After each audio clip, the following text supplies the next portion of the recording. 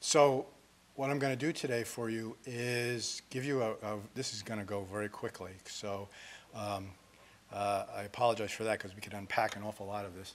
But I'll take you through kind of where Edwards is kind of a typical Enlightenment figure, but then also get into the Great Awakening and some of the aspects of that and some of the ways in which awakenings, religious experience, nuances, the Enlightenment period and beyond, and we see the creation basically of a revival culture that, especially in America, but certainly elsewhere in the world, is still incredibly formidable and formative today. That's probably your typical stereotype, maybe, of Edwards with his fire and brimstone and sinners in the hands of an angry God. We could go into that, but we just don't have time. So, in terms of Edwards in the Enlightenment or versus the Enlightenment, what we see in Edwards scholarship and beyond is a tendency to view Edwards as a great opponent of the Enlightenment and the notion of the rationalization or reasonableness of religion in a kind of a reductionist kind of way. So he's portrayed either as a bigoted Calvinist opposing progress or as this champion of Christian truths against evil. And that latter, of course, especially is the case with his many apologists within evangelical and conservative Christian camps. And this continues down to this day. But there are two reassessments in progress. First of all, the nature of the Enlightenment itself, and again, Edwards' relation to it, and kind of make him kind of a representative figure in this.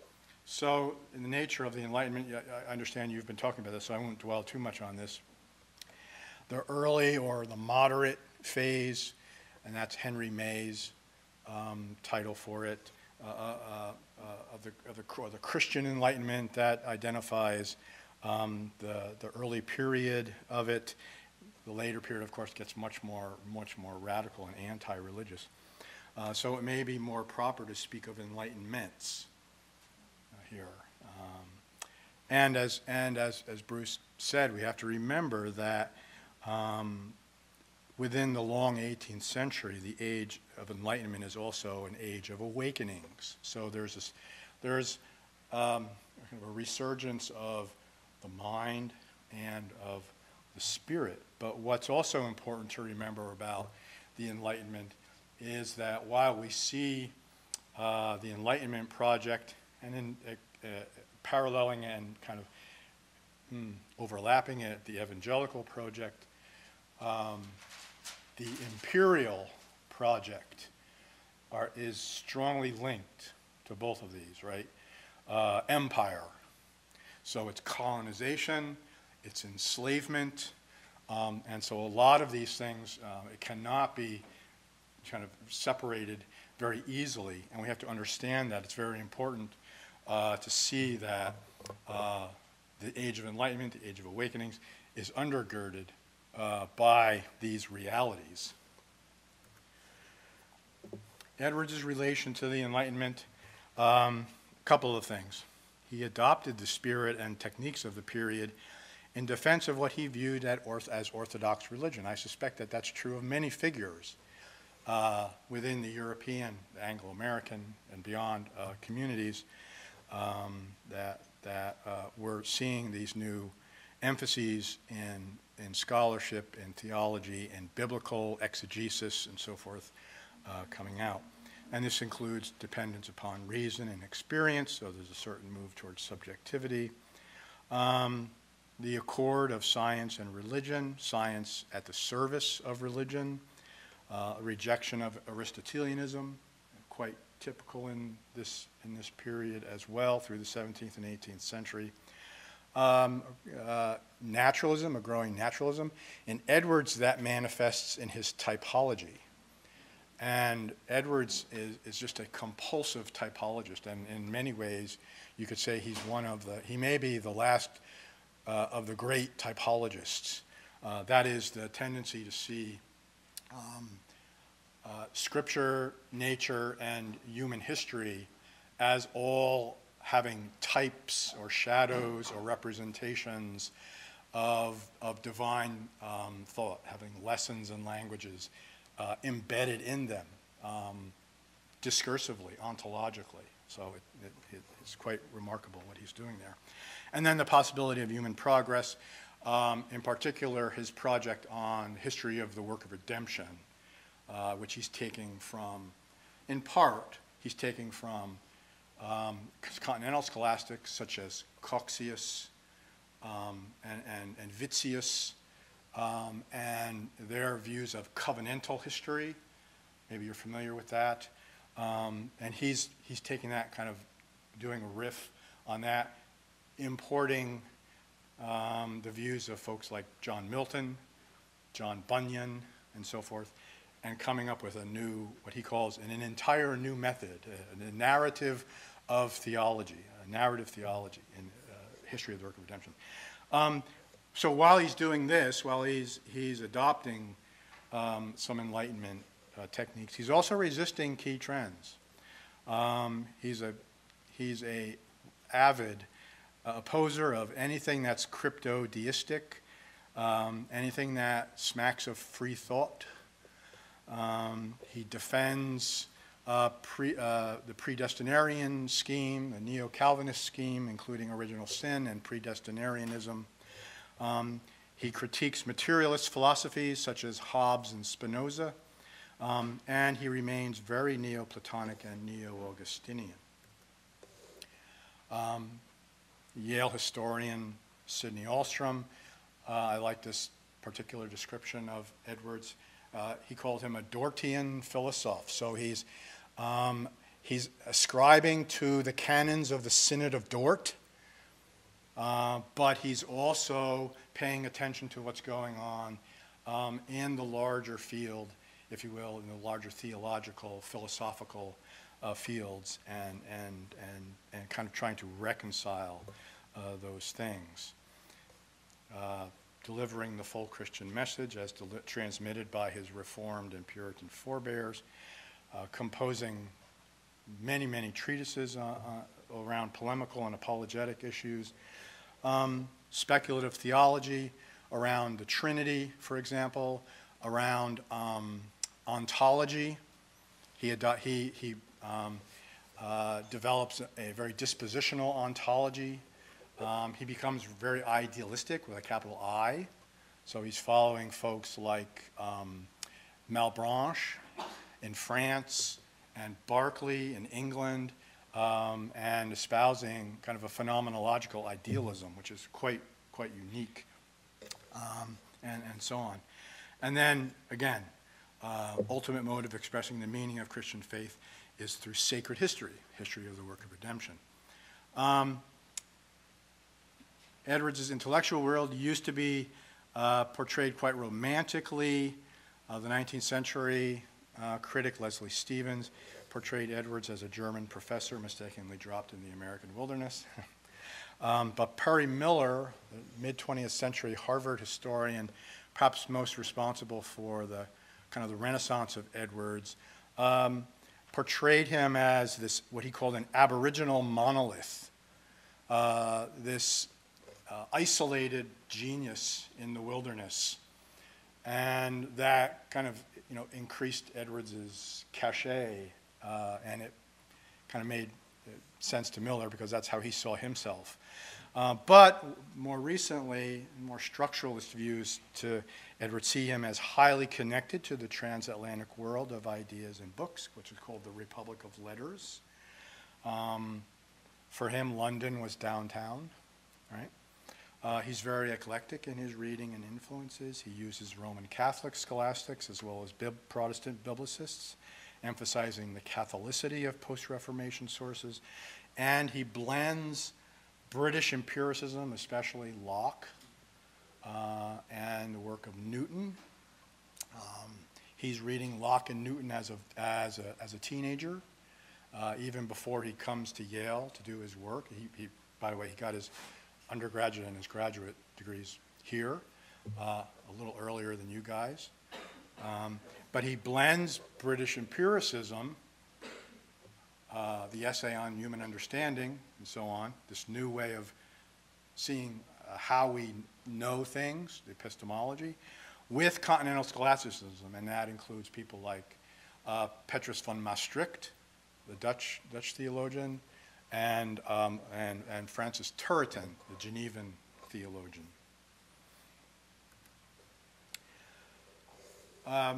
Let's run through the quickly. So the Great Awakening itself, as an important manifestation of enlightened religion, begins in the mid-1730s, and specifically in Northampton, Massachusetts. And it's in this period that Edwards is preaching. He starts to see what he calls flexibility. He's preaching on standard issues such as justification by faith alone, but also on the importance of not derogating from the glory of God and things like this. And these start to yield fruit. He starts to see people becoming more and more affected. And we'll talk about affections in a little bit. There are some local legacies here. His own father had a history as a revivalist, a series of spiritual harvests in East Windsor Hill, Connecticut, which is right across from Hartford. His grandfather, who he succeeded at Northampton, Solomon Stoddard, was also known for having a very sophisticated conversion psychology and a history as a revivalist. There are a series of revivals. And then there are international influences as well. One of them in the early 1730s is the expulsion of the Protestants from Salzburg in 1731-32. And there are approximately tens of thousands of Protestants ended up leaving at the order of the Catholic authorities in this constant back and forth of who dominates that area. And wherever they went, and they ended up in all parts of Europe, Prussia, for example, took a lot of them in, but they even end up in North America, places like Pennsylvania. And wherever they go, there are revivals. There are these mass conversions and exciting sorts of events. And these are reported in the newspapers that Edwards and his colleagues read avidly. So these are the sort of events that he can refer to. Another one, another influence from abroad is Franke and Halle, and his great project, Der Große Aufsatz, which is an evangelical complex that he establishes for orphans and for the training of ministers and the printing press and so on and so forth. It's this very large organization that is meant to educate, distribute literature, and practice charity. And that's very influential as well. Franke's conversion narrative is printed. It's hugely popular, and so forth. So those are the sort of models. There's a portrayal, actually, of the complex itself. It was huge. Look at it. At one time, it had 1,000 students in it. It was quite something. How Edwards attempts to bring all of this together is to preach on what he calls the divine and supernatural light. And here's the title page of his sermon from 1734. And this is an important early sermon expressing his views on enlightened religion, where he talks about the divine and supernatural light being immediately imparted to the soul by God of a different nature from any that is obtained by natural means. So he's upholding the supernatural aspect of the conversion process, of the regenerative process, right? It's not through anything that humans can do, right? And there's no merit in anything that we can do. We're not going to derogate from the glory of God by taking that away. This light, he says, is a true sense, right? It's a sense in the Lockean, version of the word. It's a true sense of the divine excellency of the things revealed in the Word of God and a conviction of the truth and reality of them thence arising. So he calls this, where Locke is laying out the five senses of the body as ways that we accrue and process knowledge and reflective, this simple knowledge and complex and so on and so forth. Edward says, yes, there's that, but there's also a spiritual sense. And he calls this a new sense, or a sense of the heart. And that identifies the aspect of human nature, the soul, that accepts this divine and supernatural light given by God through the Holy Spirit, that renovates our capacity, that renovates our faculties. His theology is built on three kind of pillars. Scripture, right? He's right in the Reformed tradition in that sense. But then also reason, okay? Now post-Reformation orthodoxy, Reformed orthodoxy, of course, is all along is strongly emphasizing reason. But by the 18th century, that has a particularly important valence to it, that reason is an important, more and more important and more nuanced kind of quality. And then human experience also becomes, for Edwards, another important aspect. So that's why so much of what he does is narrative, and what he does is history.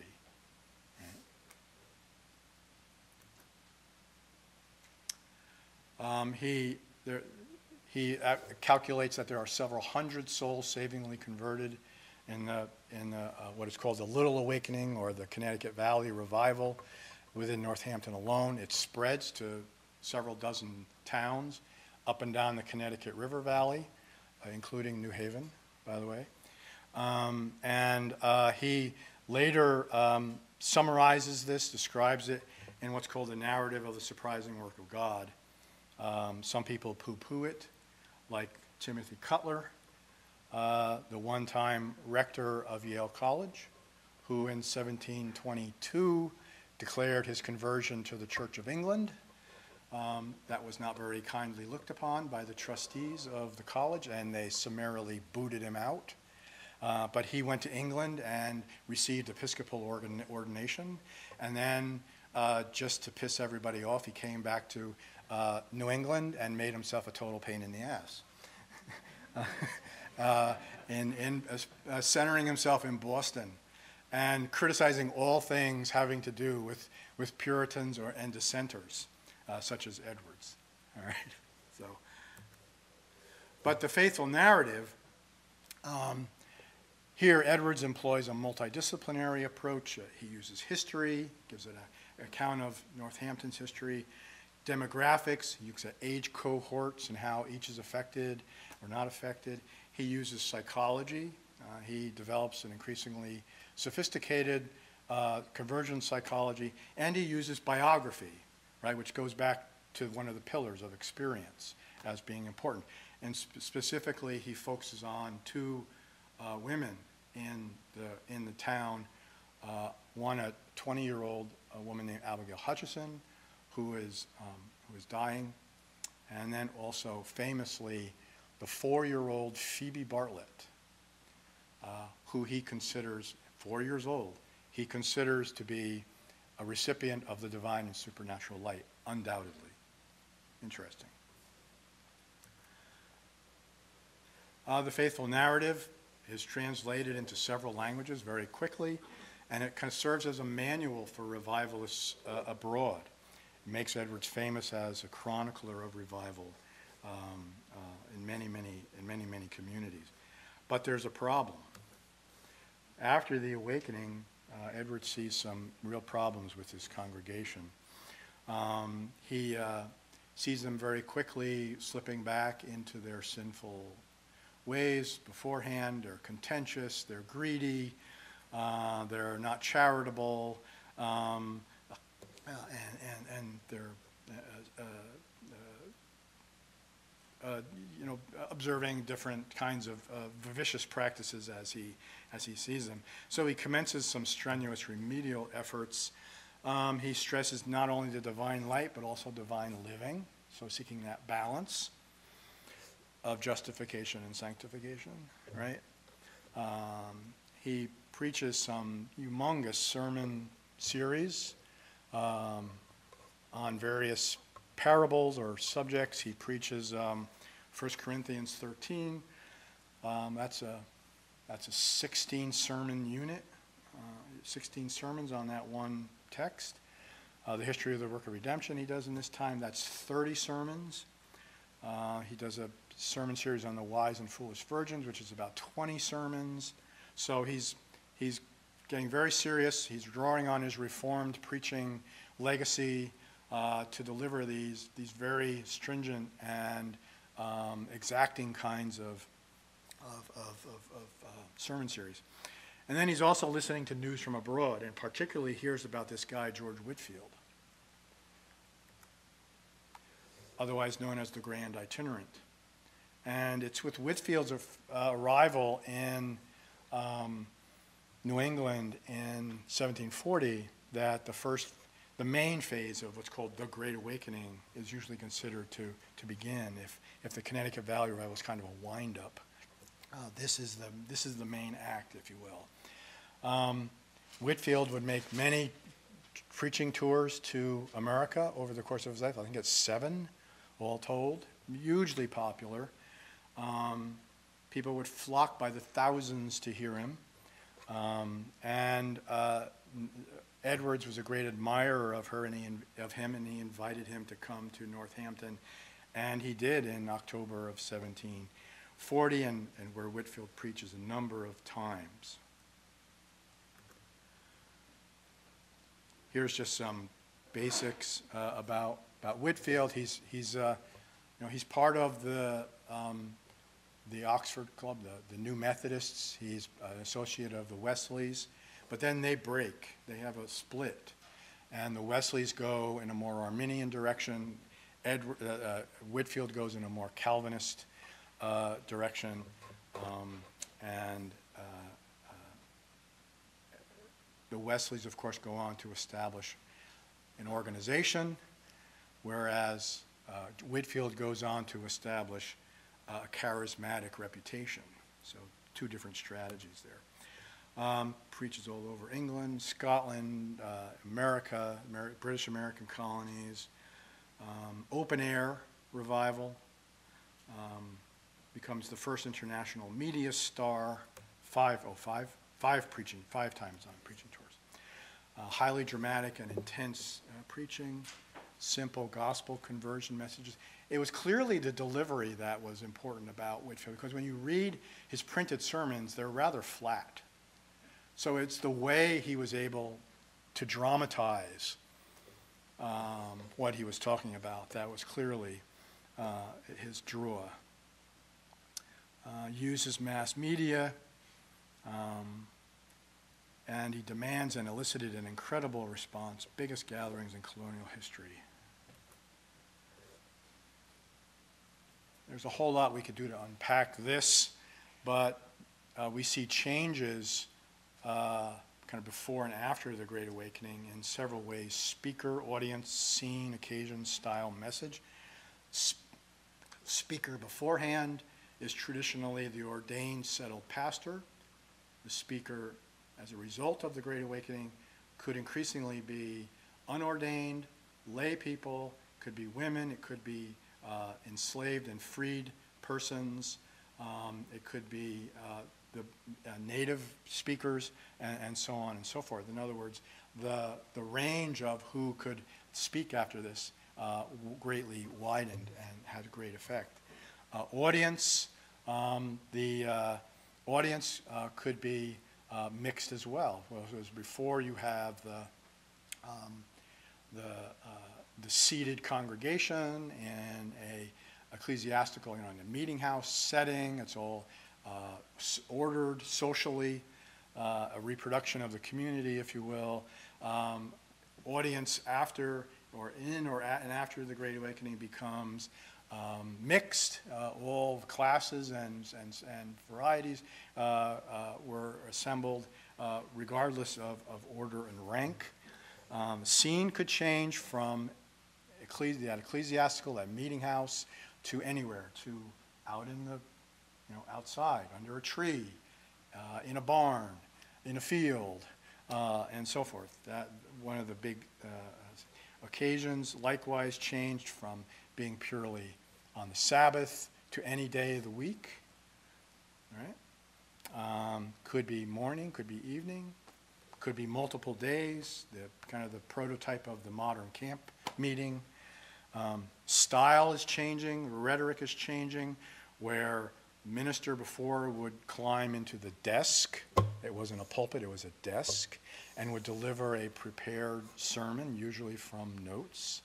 What happens in the Great Awakening is you see extemporaneous preaching arising. Whitefield is extremely famous for this. What he's really doing, though, is performing a series of sermons that he basically has memorized. Right? He was an actor in college, and he brings those techniques to the pulpit. Message as well, where before the ministers are blaming the people. It's your fault, it's all your sins that God is punishing the land. Afterwards, it's the other way around. The people are accusing the ministers. It's your fault. You're wolves in sheep clothing. You're false leaders. We have to look elsewhere. In fact, we have to look to ourselves for leadership, right? So it's it's an inverted Jeremiad. All right. So this results in the division of the religious leaders in New England and elsewhere. In New England, that division is known as the Old Lights versus the New Lights. In the Middle Colonies, more Presbyterian, it's the old side and the new side, so forth. So these social tensions that are created as a result of unregulated audiences and itinerants coming in without permission to preach, and unregulated crowds and things like this, and unregulated speakers, creates these social tensions. They begin to boil over and create this major split. Here are two representatives of the parties here, Charles Chauncey of Boston and Gilbert Tennant, actually a New Jersey, Pennsylvania Presbyterian. It's Chauncey who delivers a sermon and prints it called Enthusiasm, Described and Cautioned Against in 1742, in which he's coming out against the practices in the theology, the divine and supernatural light and its ramifications, reputing not only theology but also characters in the process. The Old Lights in return caricature Whitefield. Here's a famous cartoon. Dr. Squintum, they called him because he was cross-eyed. You knew that, didn't you? So they made great fun of that. And they attacked him and his peers for illicit sexuality, avarice, fame, and power, and so on.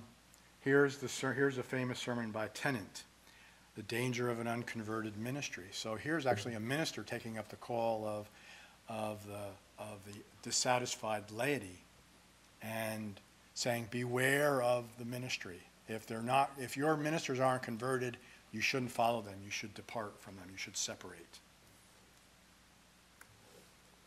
Where's Edwards on all this? He's excited about the revivals.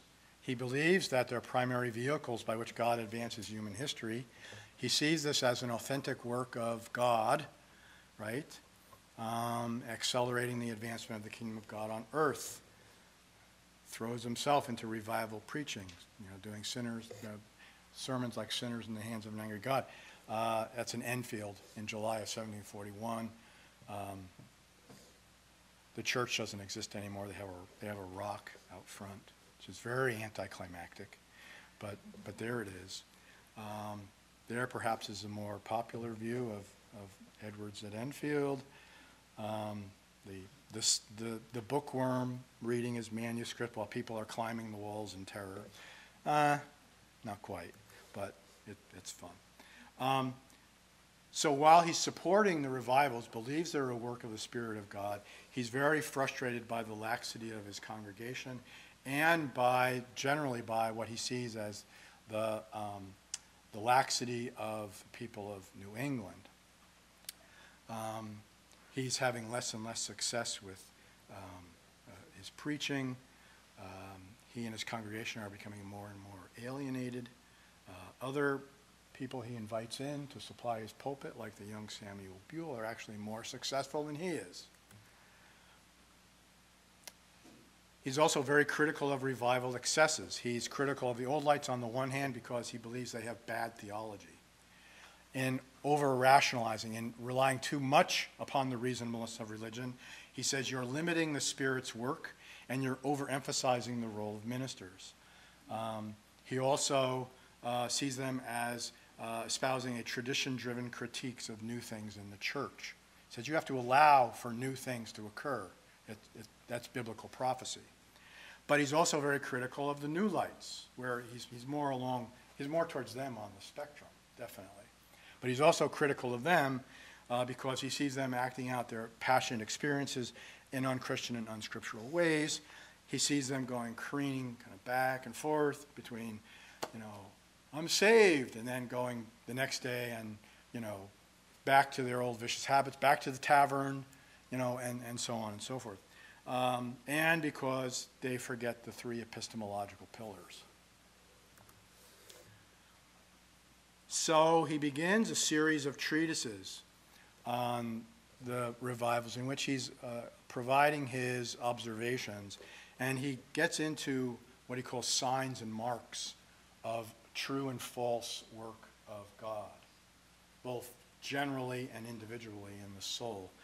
The first is the distinguishing marks of the work of the Spirit of God, published in 1741, which actually was delivered as the Yale commencement address in September of that year. Did you know that? You know that, right down on the green. And so, again, here, the Great Awakening, a big ferment right in our midst. A lot of people don't realize that. The next one was Some Thoughts concerning the revival of religion in New England in 1743. And then his magnum opus on revivalism and conversion psychology, the treatise concerning religious affections, which I understand you read some selections from, right? Meanwhile, I think it's important to kind of take a little detour into the challenge of radical religions. And this takes the form of mystical religions and of embodied religion, religious experience.